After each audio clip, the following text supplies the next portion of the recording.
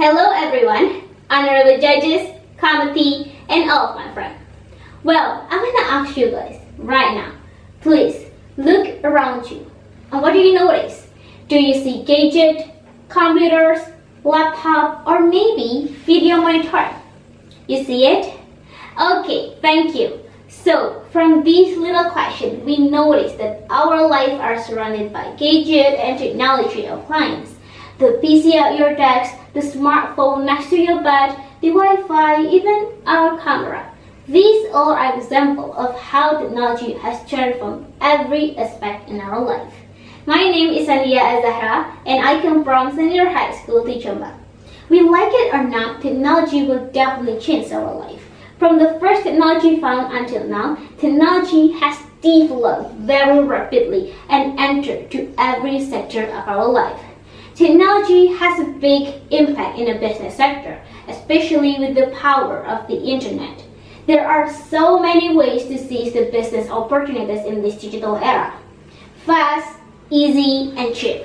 Business become familiar with these three words. We don't even need to open an offline store to start a business, right? In this digital era, we can start with the online store. It's even give us more opportunities because literally everyone can see what we sell rather than we open an offline store. So from this, technology opened up a great opportunities to everyone around the world, even for us as a young people.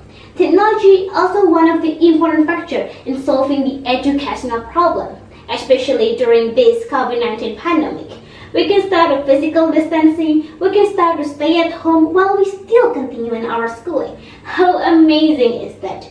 Other than that, the online education also provides unprecedented opportunities to everyone around the world. The lectures and lessons can be uploaded in a website in written or video form, making all of the information is available and accessible 24 hours per day so that we can learn every time we want. The whole technology like the internet, the computer, the smartphone has a big role in changing our lives easier. For example, usually we shop in store. Now we have smartphone. We don't even need to go to the store to buy something. Just go on the Shopee or Amazon page and it will arrive the next day. We previously pay using the cash or credit card. Now we have smartphone. We can use e-money with them. In the past, we have to read a newspaper to find out the latest news. Now we have smartphone. We don't even need to buy a newspaper to find the latest news. Just open the Play Store or App Store and install application, or just watch and write via YouTube or Google.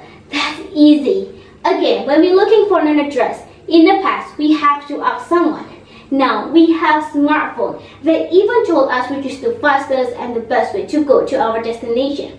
The amazing development of the communication and information has changed the modern human life.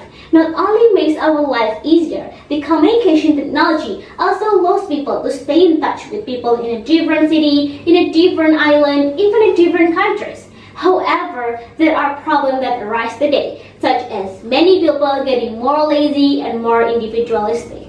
This current phenomenon shows that many people are more engaged with their smartphone or their account in cyberspace rather than interacting socially with their real life.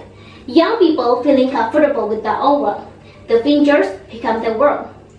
Therefore, we need to find a balance between our cyber world and our real world.